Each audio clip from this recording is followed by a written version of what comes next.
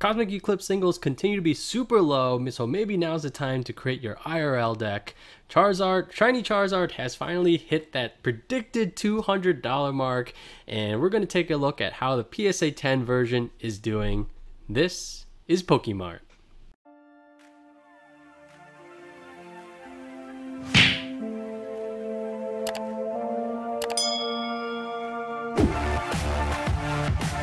What is up? I'm Moana Turtle, and welcome to another episode of Pokemart, where we kind of look at the secondary market for Pokemon cards.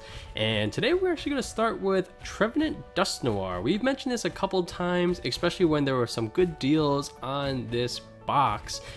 And I'm going to say it's still looking like a pretty good deal, and to be honest, I'm a little surprised. I feel like on PTCGO, I've been running into some Nuzguz, but less Trevenant Dusknoir. You know, just comparing the two strategies, Nuzguz feels like it just has one less step, and so maybe it's a little bit more consistent, despite the fact that Night March is still a very strong attack while being able to discard two of your opponent's cards. But on DCG, player is still maintaining over $10 a card, which is pretty good.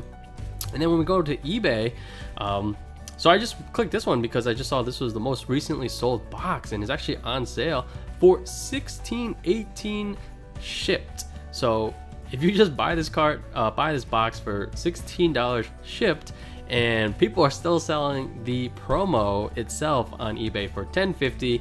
Yeah, there's a couple that are cheaper. This one was $7, but not only that, or not only can you possibly sell the promo for $10, or people will still buy it for $10, the jumbo card is still going for $5, which is very surprising, and the code card is still going for $6. So right there, you know, in a way you can get, you know, over $20 out of a box that you can still buy for $16, and that's ignoring the 4 packs in the box. And I believe it does come with 2 unified minds, so there's still even more potential for these things. So I'm maintaining this thing is a very good buy. If you can find it, especially at those like Target deals where you spend a certain amount, you save whatever, leverage those promotions. A very good buy still to this day. All right, moving on to Cosmic Eclipse. Yeah, these prices are still super low. We're gonna be looking at max rarity stuff, guys, but if you ever considered making a deck, Cosmic Eclipse singles might be low enough where it's reasonable to put together an IRL deck, especially one that's revolves around CEC cards. So still at the top of the list is Charizard Breaks In, coming in $38.70, but I believe that is for a light played one. So if you want a near mint one, it'll be a little bit more, but still kind of like mid to upper 40s. Actually, probably upper 40s is probably the more accurate way to say that's for near mint. And you know, I feel like this is just like the Charizard effect, the Rainbow Charizard effect, where it started off high and it's constantly going down. It wouldn't surprise me if this is still not the bottom, especially since, to be honest, this card has not performed that well. So I feel like it's primarily the Charizard effect. And if we take a look at eBay, so let's see how on eBay is. If you want to pick one up now, you can still pick one up for $55, $60. So it seems like eBay buy it now is significantly higher compared to TCG player. Let's take a look at some, and I'm very curious as to what could cause something like that to happen. We go to sold listings, kind of like that same story, 75, 55, 60, compared to TCG player, which is significantly less. So I have a guess at why that might be the case, but we'll get into that a little bit later. So yeah, Charizard Breaks In continued to go down. I think last time we took a look at this was around 60. Moving on to Hidden Fates. Actually, I do want to hit one more thing about Cosmic Eclipse. Yeah, so the supporters that, you know, I think that could remain useful post Sword and Shield, and I wonder if that's what's kind of keeping these a little bit higher compared to things like Tag Call, which have GX, which things that say GX or Tag Team, if those, you know, are falling off a little bit because they will not have much of a place in Sword and Shield, where V cards are not GX cards or Tag Team cards, obviously. But however, these ones are not affected by that. But then back to, you know, if you ever thought about putting together IRL deck, for example, like ADP is very popular still. You could pick these up for $10, and You know, Bundle B I feel like is a one of in a lot of decks you pick for 8. If you want to try to make Reshiram work for, you know, less than $8 a pop, not bad. Charizard breaks in 6. So if you ever thought about putting in a deck, especially around CEC cards, you know, now might be a good time to do so. All right, let's go to Hidden Fates, and yes, it's happened, guys. Just like we predicted, Charizard has hit that $200 mark. One thing, I think one day I looked at it, was actually $190, and I wonder if this was the effect of that Black Friday deal where, you know, for the first time ever, you could pick up those tins for $10, which creates a price point or a per pack price of $250, which is by far the lowest we've ever seen.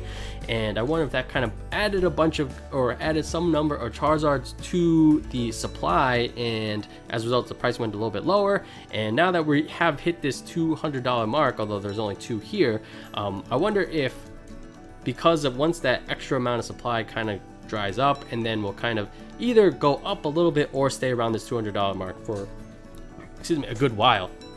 So if I had to guess, we're not going any further down anytime soon, if ever. It wouldn't even surprise me if it goes back up a little bit. However, we have hit that $200 mark, and one thing I will say though is I bet this Hidden Fates will be on shelves in the Walmarts and Targets for another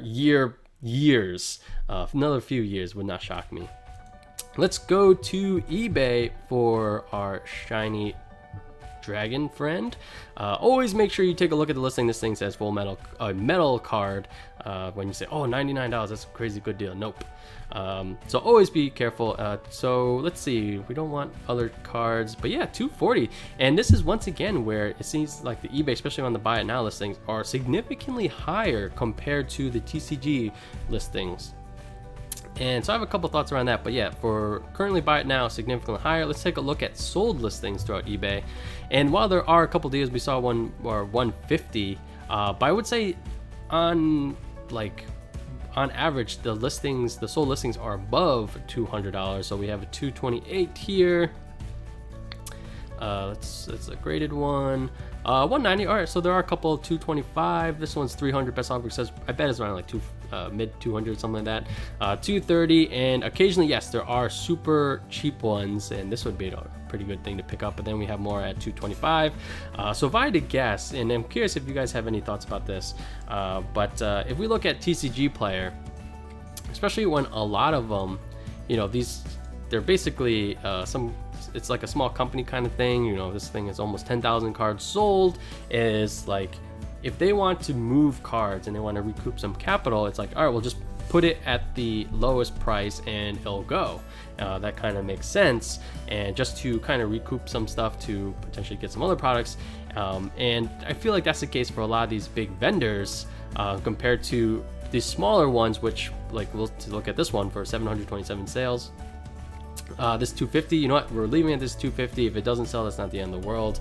And then we compare that to potentially a lot of eBay sellers. Obviously it doesn't apply to all of them, but you know, if these are just people that crack open packs of, oh wow, I got a Charizard, I want to sell it for that, you know, oh, I heard it went for $10,000, this thing's worth a lot, I'm going to sell it for 500.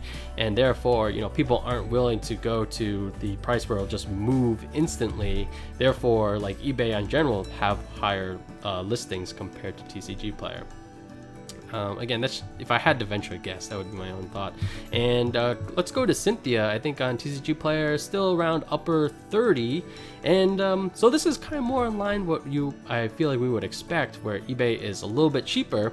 So we have some 30s in there. So we still have some mid to 30s, but lower end is not surprising. I think I saw a 20 at some point. Yeah, even mid 20s for Cynthia, which I feel like is a pretty good price.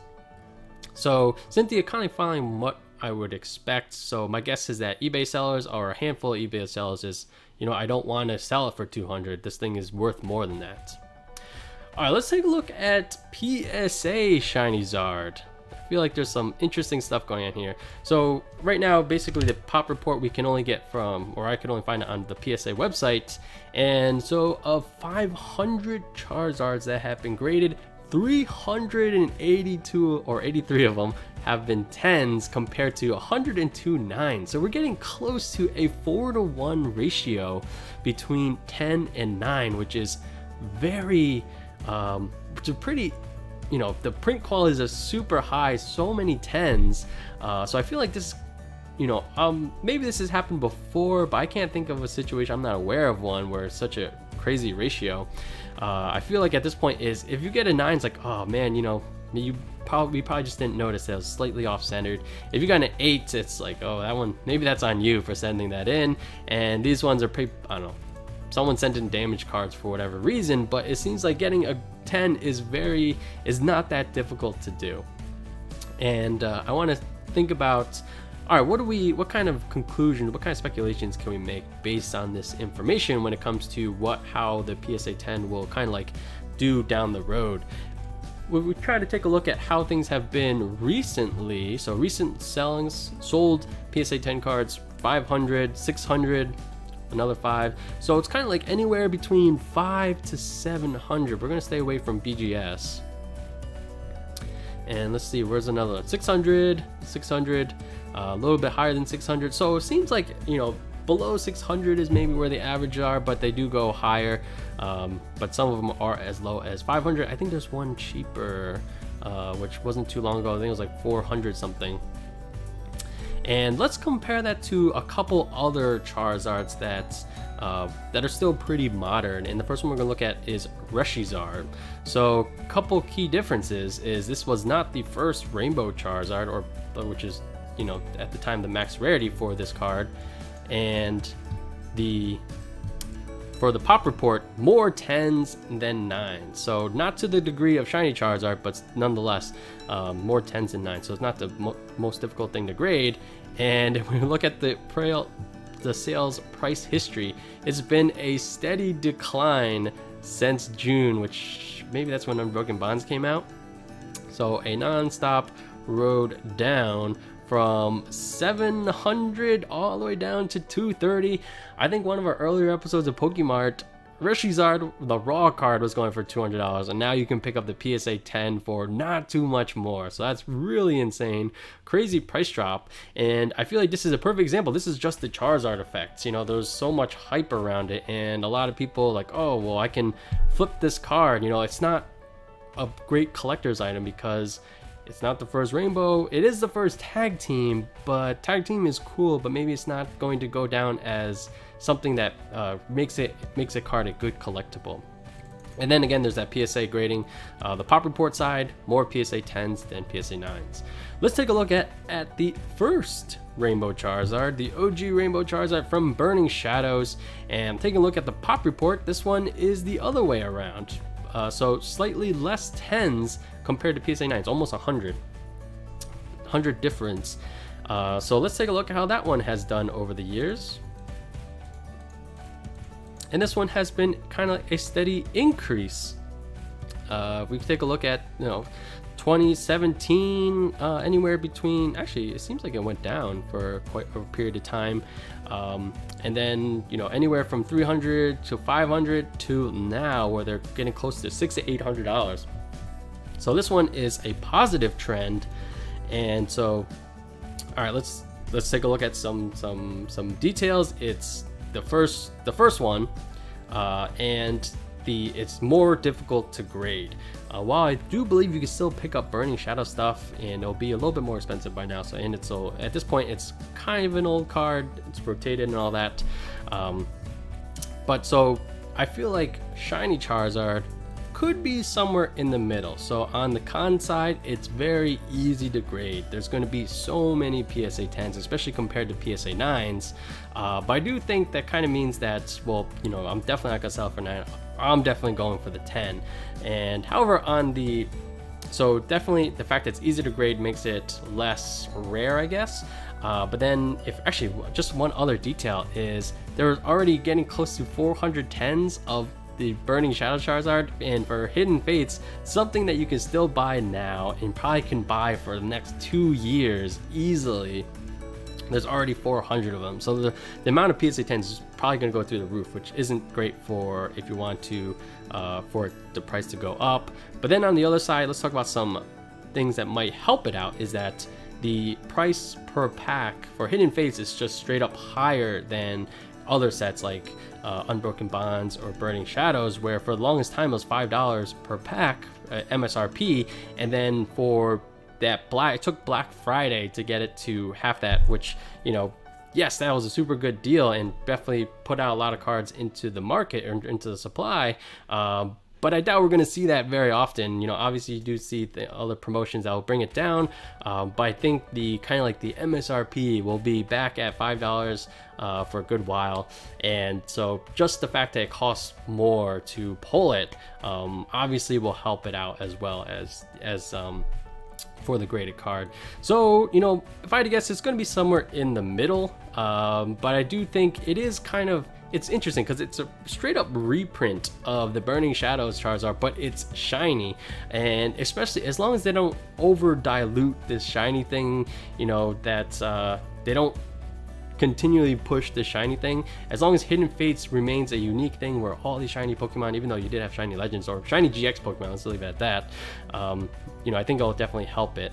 So yeah, that's what my thoughts are as far as how we can speculate for the PSA 10 Shiny Charizard. But yeah, let me know what your own thoughts below. What is your prediction for the PSA 10 Shiny Zard? And yeah, thanks for watching, guys. As always, if there's topics you would like to see covered on an episode of Pokemart, let me know in a comment down below. And yeah, thanks for watching. Like, comment, and subscribe all down below. I'm Moana Turtle, and I'll catch you guys next time.